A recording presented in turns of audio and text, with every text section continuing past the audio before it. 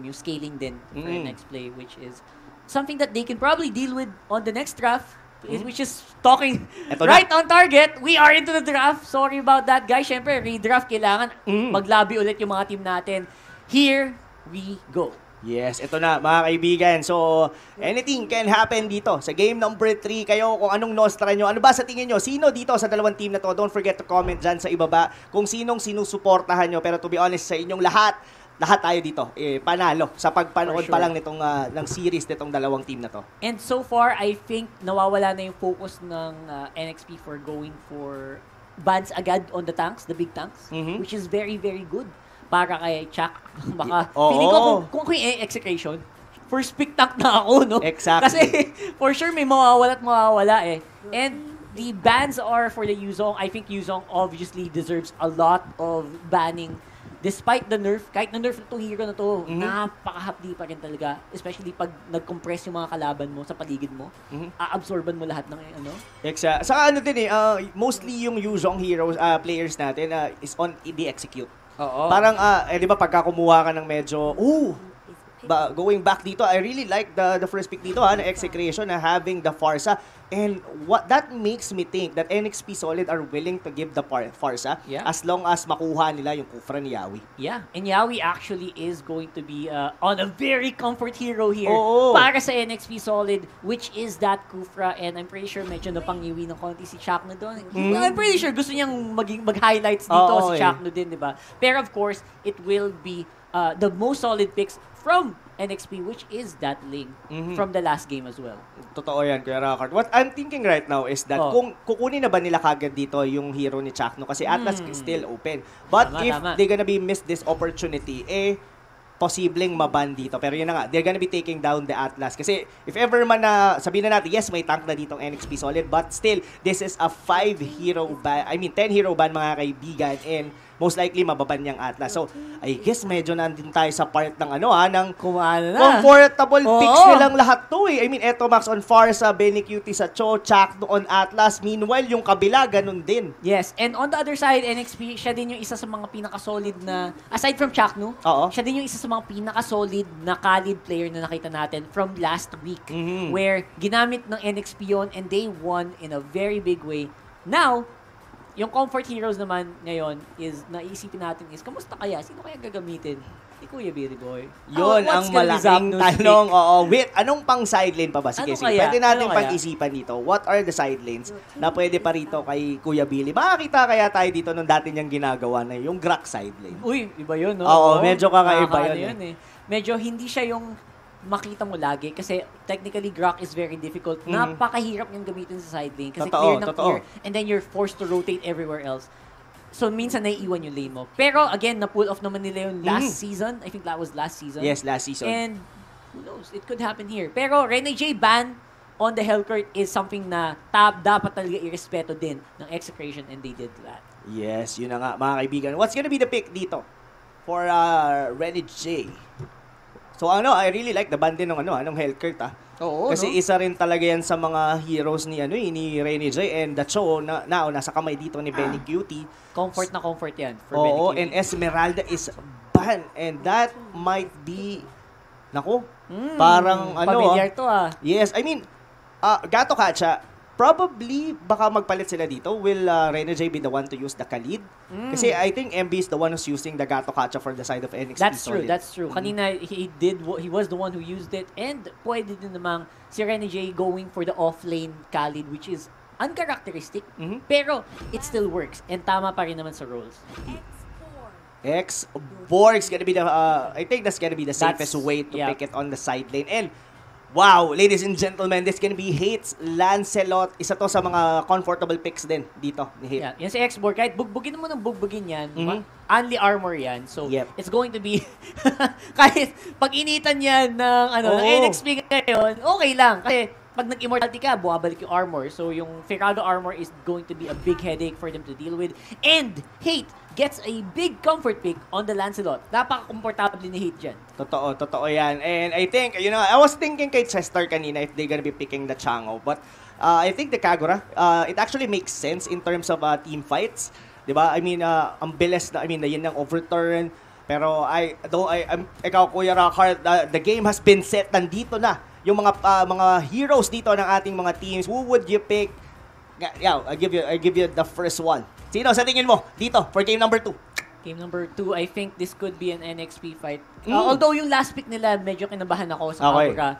Depende sa performance ni Kagura, I still think NXP will win this. Alright, NXP solid para kay Kuya Rockhart, but ako gusto ko yung mga picks dito na Execration. Sobrang comfortable nung picks ng Execration. Sobrang 50-50 ng labanan na to. Exactly. And ito pa, lalo na to, if katulad kanina, di ba si Zapno yung laging nagiging target nila. Now, he's on the X-Borg. Probably a high survivability rate doon sa side lane. So, hindi siya ngayon basta-basta mapapasok given na first item noon is Immortality. I definitely gonna be picking Execration dito sa game number 3. Alright, so, let's have a 50-50 here. Decision na nga. Oo. It's gonna be a big one, ladies and gents. Ready na ba kayo? Kumain na ba kayo? Dahil ito na ang huling laban ng NXP versus Execration sa araw na ito. Yes, yun na nga mga kaibigan. Sino dito ang mag-uuwi ng bragging rights dito sa dalawang team na to? Pero ito na hinihintay nating mga TP at saka mga stickers na pinangako sa atin ni Kuya Zapno. Pero look at here on the mid, ang ganda ng mga pokes nila dito, Kuya Rockhart. Oh my God, the pokes are real and that's going to be a very hard lane to fight here. Lalo na ngayon si Eto Max, naka-farsa siya. One of the best supports obviously in the game right now with so much range and damage output early on pa lang.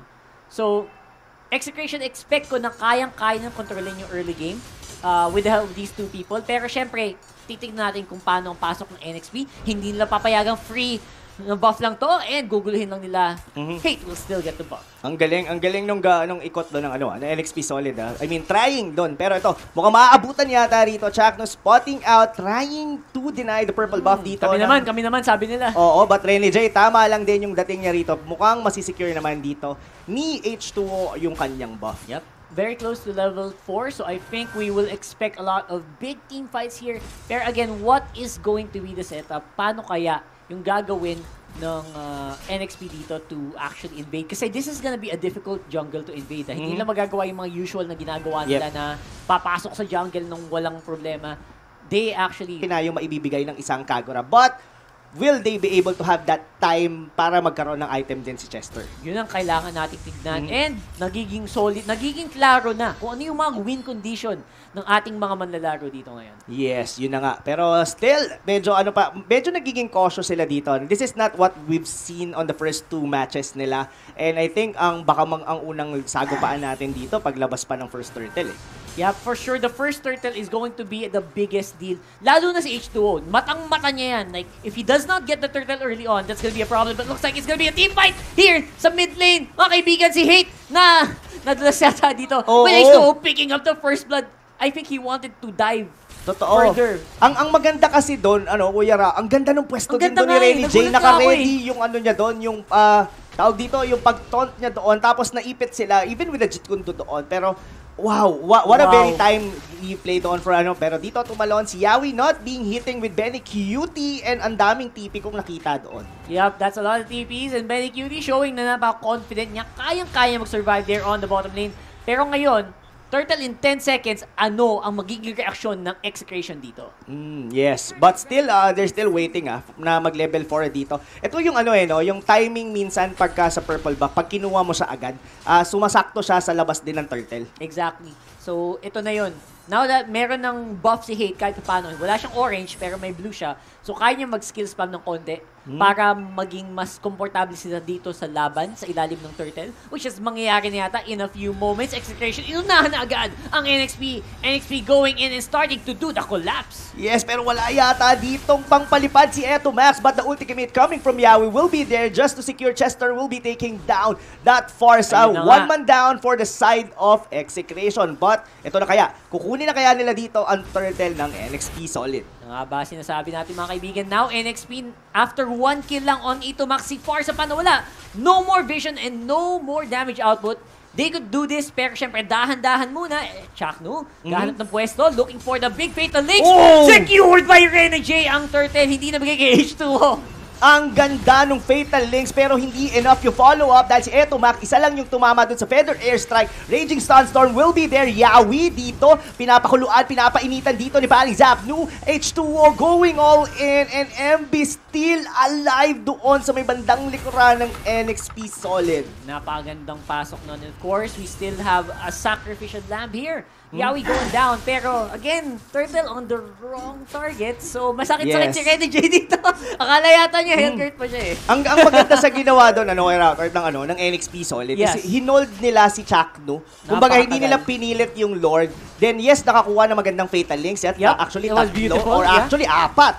Pero yun nga lang, hindi umabot doon yung backup dito ng Execration. Still, they could be able to pull off at least killing Yawi on the process, and MB medyo nabuhay siya doon. Ang pinakamalaking ano doon is nahuli si Hate. Yeah, sobrang sayang nung engage si Chakno kasi yung follow-up kulang lang din. Tapos nahuli pa nga si Hate.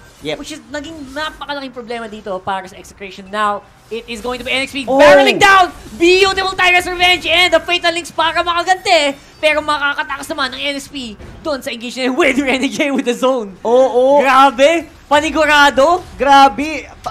Kuya Rockert, sobrang MVP ng mga galawan dito ni Yawi. I mean, yes, with the Tyrant's Revenge doon, huli niya kagad yung dalawa. At then as well, Renegade just zoning out with the Avatar of the Guardian, giving an anxiety dito kay Etomac. Hindi siya basta-bastang makapag-feathered airstrike. Kasi pwedeng-pwede siyang biglang talunan ni Renegade. And Renegade definitely knew when to go in. Kailangan nila i-secure yung tower na yun. Kailangan nila ma-secure yung HP din nila H2 kasi napuwersa din sila H2 na mag-Tempest of Blades para makaiwas sa damage output. And syempre, Avatar of the Guardian, great zoning tool. Kahit hindi tumama yan, basta takutin mo lang yung kalaban mo, nagawa mo na yung trabaho mo. Exactly. Looks like Hate dito, hindi nakakakuha ng the usual place niya sa kanyang Lancelot. Lagi siyang napipick up dito, mga kaibigan. Feather S9, look at Yawi, look at the Avatar of the Guardian from Renegade hitting the Farsa. 2-man down para sa side ng Execration. May Fatal Links pero hindi enough. Chakno dito, mukhang mapanganib. Habol na. MB will be taking down the Atlas and that's gonna be a 3-man down for Execration. May susunod pa nga yata record. That's gonna be Zapnu almost killing everyone from the side of Execration. Benny Cutie just getting a consolation tower dito sa bandang ibaba. Mga kaibigan, ang score 1/10. Naku po, delikado sa social media ang mga ganitong score. Naku po, oo, napopost ang mga ganitong score, mga kaibigan. We will have to see if Execration kaya ba nilang i-tilt back ang laban na to because that is becoming very difficult for them to win. Lalo na ngayon si H2O nakuha na yung turtle na dapat sa kanya. They will go for a fight once more on top lane. Ayaw pa magpapigil, ayaw magpawat. NXP, they will have control of this game with a almost 5,000 gold lead. Oo, grabe. I mean, H2O dito, mga kaibigan, ready in the zone. 504 KDA. Literal dito, Rockhart. Talagang nagsusnowball na rito ang NXP Solid as of 7 minutes into the game. They could be potentially na mag-deny na rin dito. Pero si Hate doon na naman yung nahuli. Same spot? Same spot. Ang matindi rito. Kung ano yung score ni H2O, yun naman yung kabaliktaran nung kay Hate. Baliktad na baliktad as in. I cannot believe my eyes. Okay, here we go. Tuloy-tuloy. H2 ayaw pa rin papigil with Chester in danger though with the last Insanity. Zapnu, na-takedown naman niya ang kanyang karibal. Pero for the meantime, lamang pa rin on the map. Everyone else starting to get in position for a big push. Totoo yan, mga kaibigan. 4,000 lead pa lang naman dito ang NXP Solid. And what's, at least there's still gonna be a good juice for Execration because they do have here the Forza that could be able to withstand or at least go into the late game. That Way of the Dragon ni Benny QT pero hindi yata enough, but the Feather Airstrike will be there. Chaknu will be taking down the life dito ni Yawi. And Avatar of the Guardian out for Renegade. Yep, dahil doon, and of course, they will still get something for that. Ang problema dito, nagiging hit or miss na, slowly yung mga engage ni Yawi magiging problema kasi pinsan pag sobrang ganda ng momentum mo, mapapa-go ka na mapapa-go. Oo, kumbaga parang parang in-hit ka eh. Oo, in-hit gigil diba? Na gigil ka. So parang you have the momentum, you tend to probably commit mistakes kasi nga more on aggression ka going forward. Pero ito, mukhang triangle defense yung pinapakita rito for Belly Cutie. Pero isipa, kinounter ng Tempest of Blade. Pero H2O, para sa likod, eto Max, tamang-tama yung pasok niya. Pero ang bilis tumalon sa pader doon ni H2O. And still gonna be alive dito sa laban na to. Grabe yun. Wala akong masabi doon, natahimik ako. And of course, makuha pa rin ng NXP yung turtle sa top lane habang nangyayari lahat ng to. H2O should have died. Oo. Pero hindi pa rin talaga. Isang ano na lang yun eh. Isang one hit na lang isang yun eh. Isang one hit, isang kiliti. Look at that, mga kaibigan. Yawi dito, trying to check on the bushes dito. Mga kaibigan, Still, this is an NXP solid. A game to lose para sa kanila. It's up for Execration to hold dahil isa na lang or probably yung torre nila dito ay nauubos ng paunti-unti sa kanilang tier 3 turret na lang halos yung nabubuhay sa kanila aside from the top lane. That's right. And I think gusto na rin tapusin ng NXP solid yung bottom lane second and yung top lane second. So, this is a lot of gold. Isang katutak na gold, pero mahuli ba nila sa H2O? Will be going down there. Yawi with a big engage. Fatal Links mag-isa. Ganong kakamahal. Neto. Buhay pa din! Buhay pa din! Kuya Rakay! Grabe naman si Boss Yawi going down with the last insanity. Pero looks like H2O kuha pa rin ang target sa gusto niya. That's Zapnu once more on this X-Board. Grabe, still 4-man down sa Execration. Si MB tumambay na sa base dito ng Execration. Sabi niya, ako na lang bahala dito mga tol. It's gonna be Eto Max na lang ang buhay. This could be it! This could be it, man. A very, very strong finish kung sakali. NXP wants to go in. Tower lock, base lock agad. Pero, buhay ba? Like Eto Max. Wala minion wave.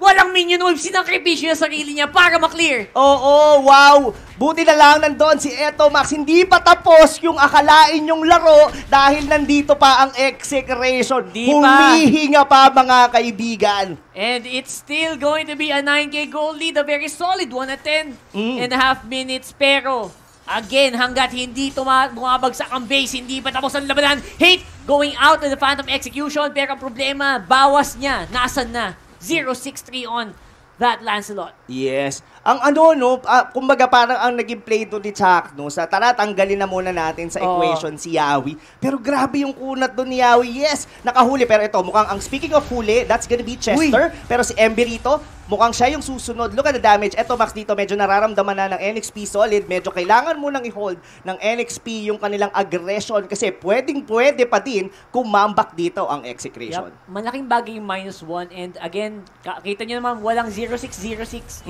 Pag nag-item lock, pag nag-late game, lahat na kayo full items. Kahit anong standing yan, ganun pa rin. So I think yun yung ginagawa, sinusubukang gawin ng Execration ngayon. As in, clear mo lang lahat ng minion waves. Hanggang umabot na naman tayo ng 30 minutos dito. At pantay-pantay na naman tayo. Feeling ko, pinlano ni Ginoong Valdez to eh. Tingin ko. Nasabi niya, sige, paano muna natin sa early, tapos comebackin nyo. Then, yung malaking comeback. Bahala na kayo kung sino makakuha. Good luck, di ba? Good luck kung mangyayari yun. And, tingnan natin kung maging sagot ng NXP is patagalin pa ba natin? I don't think so kasi Luminous Lord na to, Kuya Rakard. Big deal na to. And Chakno, all eyes on Chakno dito. Kasi ngayon, kumpul-kumpul kayo, there's a good chance mahuli kayo if you don't keep your eyes out. Problema, Execration, ang sagot nila, ayaw namin. Hindi kami papatol. Anong akala nyo sa amin? We will wait on the base and we will try to fight you pag dumating na yung Lord. Totoo yun. Kasi it's gonna be risky for them to be able to dive that one out. Yes, there's a potential na manakaw nila yon, pero up until what extent, di ba? So I think they could be able to hold pa rin naman, like what we said, meron silang Farsa dito that still have an item naman. May Lightning Truncheon na si Etomac dito. Could be able to deal damage. Probably makuha, I think basag naman na yung top lane talaga nila. Yes. So it's gonna be okay. So ang sagot dito for NXP Solid is, kaya ba nila na i-hold yung mga lanes na halos sabay-sabay? Kasi kumbaga yung Lord, hahayaan na nila yan. Tama. Tapos i-flow na lang nila yung mid tsaka yung bot. Pagsasabayin nila yung gitna saka yung ibaba. So, ang tanong is, kaya bang magdepensahan ng Execration? And I think ito yun mukhang sakto to. Here we go. Sakto, sabay-sabay. Let's go! Will it be a big team fight or will it be a separate fight on top, mid, and bottom? Let's see, Kuya Rob. Oo, yun na. Tumalon doon si Rene J. Pero the Lord is still alive. Pero wala na yatang minion wave doon sa ibaba. Pero mukhang babasag yata. Look at H2O. Just targeting pero nawala doon yung catapult. And still, grabe! What a perfect defense. Nila yun. Oo, timing din. Ang ganda rin kasi ng mga minion wave clear ng Execration. Still, the middle lane can be taken down. And yun na, inulti na. Nag-last insanity na doon si Zapno just to be able to clear down the wave. And QT, tumalon doon si Yawi. Dinikit sila lahat doon sa may torre. But the Fatal Links will hit on too. But the Deathless of Blade will be there. It will be enough nga kaya, but H2O, mapapatay ni Zapno Chester going in para sa atas. Medyo unti naubos niya dito ang LXP Solid. Eto, Max having a triple kill and as well with hate na buhay pa rin.